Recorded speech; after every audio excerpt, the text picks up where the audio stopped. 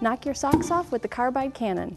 Calcium carbide and water are going to react to form acetylene and propel our sock, or in this case a towel, across the room.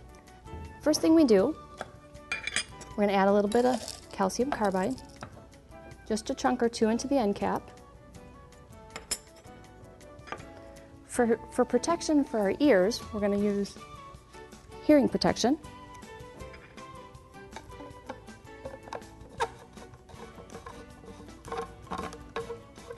We want to screw this in, turn it back about a quarter turn, because this reaction is warm and it's going to heat up the threads of the PVC.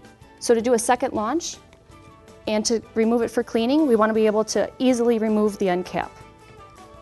We'll move the calcium carbide out of the way, slowly roll up our towel.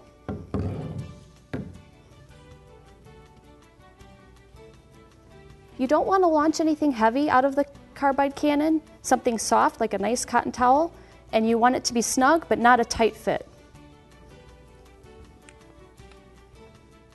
Next, we're going to add some water.